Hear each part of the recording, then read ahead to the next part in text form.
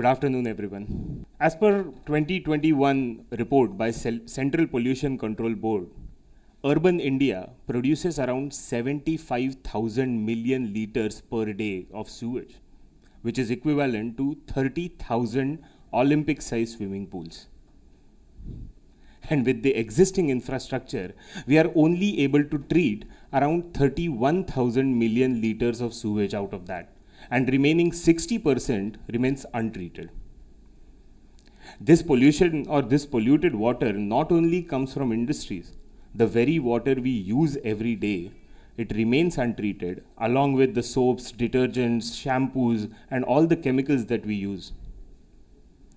Did you know that one load of automatic washing machine takes up to 150 liters of water? For a soothing shower of 10 minutes requires almost 100 liters of water. As per Niti Aayog, all this untreated water is discharged into our rivers and water bodies, polluting them.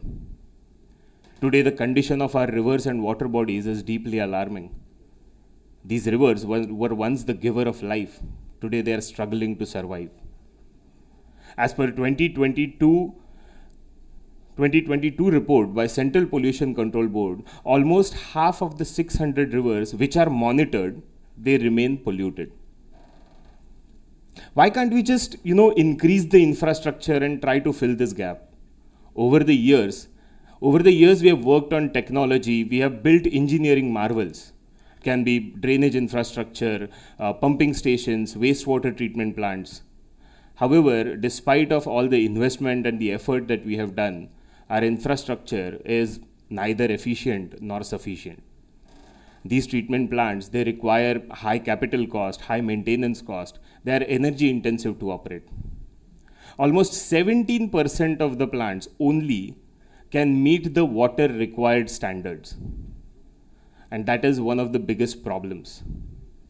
So how do we cater to that? That is one of the questions that we have to ask ourselves. And if we were, so in many of the cities, these treatment plants are under capacity, overburdened, are sometimes non-operational. In small towns and villages, these systems don't even exist at all. They simply can't afford it.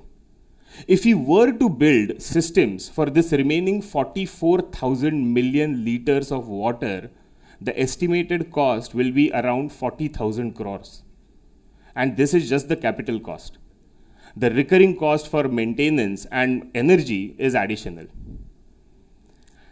Let's take a step back and imagine or understand what rivers are. Rivers are a complex ecological system where flood and flow defines the river. Flood is responsible for fertile silt deposition along the river banks, and flow provides habitats for flora and fauna. Riparian vegetation, which is along the banks of the rivers, it provides temperature regulation, flood mitigation. It is also a connection between surface water and groundwater. The biodiversity which is present, it naturally acts as a nutrient balancer. Now, imagine the painting that we used to make as kids. Lush green mountains, a river teeming with life, taking twists and turns, plantation along the river, maybe somewhere a fisherman fishing or catching some fish in the river. Isn't this how our rivers should be? The rivers, when they are not allowed to be in their natural form, they start losing the capacity of performing their ecological functions. Unregulated urbanization has encroached our rivers with encroachment. Rivers are forced to flow in the regulated, narrow concrete channels instead of their natural flow. Solid waste dumping, sewage discharge, industrial effluents, they are all converting our rivers into sewers.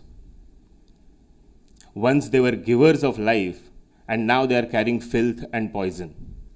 The relationship we once had with our rivers of respect, reverence, and reciprocity is replaced with neglect, exploitation, and abuse. Rivers have existed for millions of years. Early civilizations which existed and flourished along the banks of the rivers, they relied on dilution to manage their waste, because the river ecosystems were robust enough to take care of the negligible amount of pollution. But over the years, the pollution load has increased multifold, and the river ecosystems have become weak. But unfortunately, we still expect the same from the rivers. Now, with constraints like limited infrastructure and high operating cost, we realize that we have to find an alternate solution. And we turn to nature as an ally. When I was doing my master's, I was introduced to a small plant called duckweed. Now, more I read about it, more intrigued I was with the power of nature. This is a very small plant, smaller than the size of a thumb. It's an excellent phytoremediator. That means a plant which can absorb nutrients from water. So duckweed can remove around 90% of the contaminants from wastewater, usually which is excessive of nitrogen and phosphorus. It does not require any electricity, it does not require any machinery. Having that interest in this property of duckweed prompted me to, explore its application in wastewater treatment. So we developed biological systems for wastewater treatment, which were low cost, low maintenance, energy efficient, and environment friendly. We implemented these systems at various scales, right from individual houses to institutions, communities. We did face a challenge though. The challenge was acceptance. Implementers, decision makers, they were still not convinced with the efficiency of these natural systems. A lot of evidence building is still required to bring these systems into the mainstream.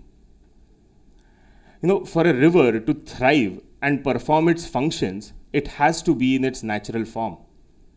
When we consulted with multiple experts like historians, hydrogeologists, ecologists, architects, engineers, and so on, we realized that managing the health of the water body is a multidisciplinary issue, and it requires a comprehensive, holistic approach. So what we did, that we started with small but significant steps. We looked at upstream of the river. We looked at the sources of pollution.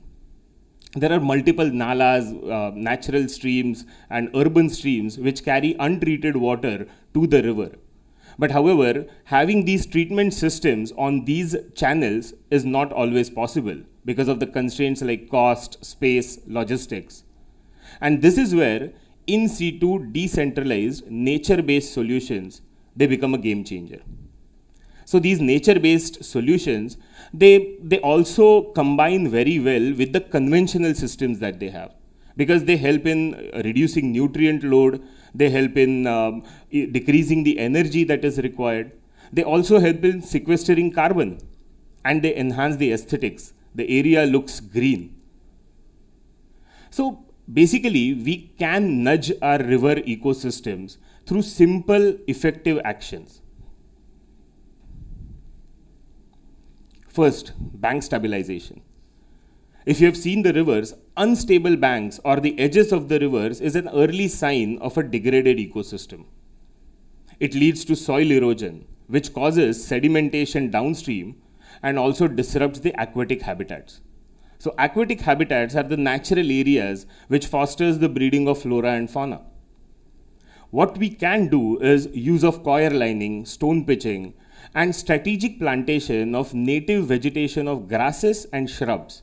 So they help in reducing the soil erosion by up to 50%. So these linings, they keep holding the soil till the roots of the plants grow and start holding the soil naturally. Second, riparian forest. So trees and vegetation along the banks of the rivers, they are equally important. They act as a connection between surface water and groundwater, the intertransfer of the water. They help in flood mitigation. They are excellent for temperature control. They also intercept the surface inflow, the water that travels from the surface, and reduces around 54% of phosphorus, 45% of nitrogen, just within a 6-meter buffer. Next is wetlands. So usually you must have heard this as kidneys of the landscape. So they can be established along the river banks, and they help in treating the wastewater, they help in recharge of the groundwater, they act as excellent habitats. And most importantly, they are very crucial for flood mitigation. So now, with stabilized banks, a good riparian zone, and consistent flow, the biodiversity starts to thrive. Invertebrates, amphibians, birds, fish, they all start to repopulate the area, which indicates a healthier ecosystem.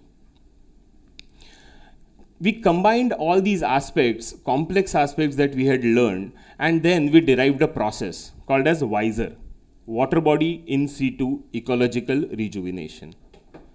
It is a comprehensive, holistic framework which integrates all these aspects that I talked about. And then we try to tailor-make these context-specific solutions for rejuvenation of water bodies. Engaging direct and indirect stakeholders is a cornerstone of our approach. You know, we strive to raise awareness about the complexities of the river ecosystems. We try to work with communities. We empower them through the aspect of self-realization, and which helps them. So the rivers, they should get their identities back and the respect that they deserve. Because we worship our rivers like goddesses. I think it's time that we start treating them like one. Through our efforts, we expect that, or we hope that the rivers will flourish once again. They will start acting as life-sustaining ecosystems. Because when we give rivers their space, they will start working efficiently. Our rivers are not just channels of water. They are arteries and veins that sustain life and culture. It is our responsibility to respect them. It is our responsibility to care for them, recognize their functions, and then the services that they offer. If we shift our approach from a human-centric approach to an eco-centric approach, we'll be able to manage the health of our water bodies, and in turn, the health and well-being of human beings, which are intricately linked. Because when we give rivers their space, they will bless us with all the services that we depend upon. Thank you.